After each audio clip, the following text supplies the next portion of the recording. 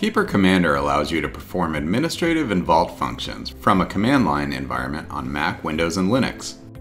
You can start Commander by typing Keeper Shell in a terminal window. Enter your username, password, and complete any 2FA requirements when prompted. If you are logging in for the first time on a new device, you may be prompted for device approval for additional security. More information about login methods, such as SSO, can be found in our documentation. Keeper Commander has a variety of commands which will allow you to work with the records in your vault. Once logged into Commander, typing the question mark symbol will present you with a list of possible commands. You can also refer to the full list of commands in our user guide.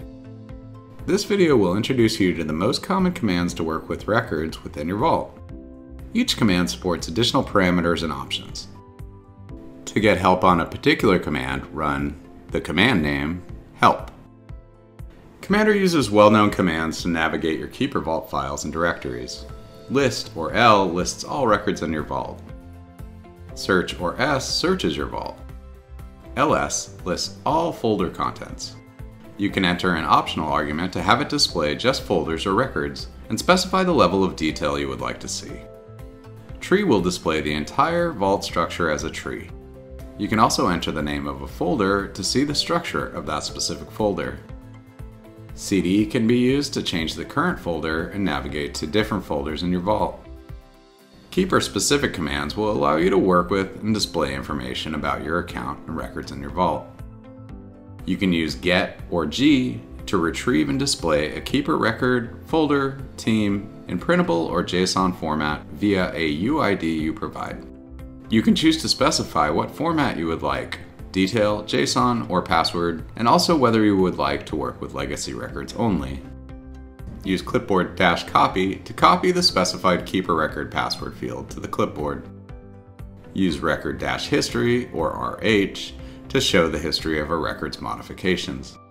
You can enter the optional arguments, which will let you filter by record history type, or only show the details for a specific revision.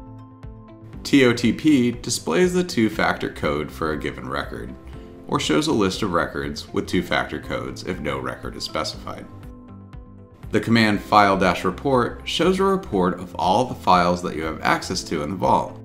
This is useful if you want to know which records are taking up the most space.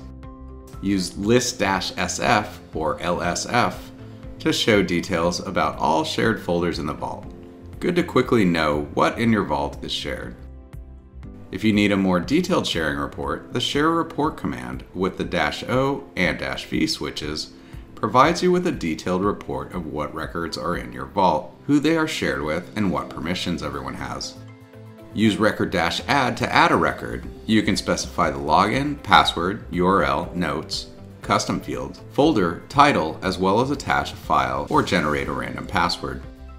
You can use RM to remove a record.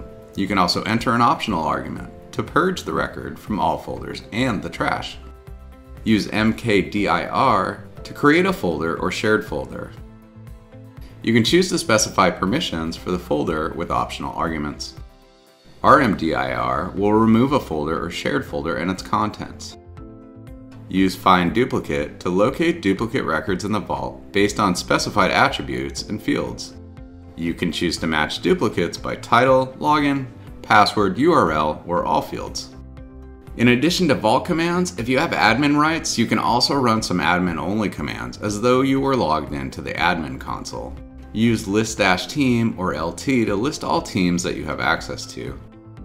The enterprise commands allow you to administer Keeper via the command line or via script if needed. In addition to admin commands, there are also some MSP-specific commands if you have an MSP license.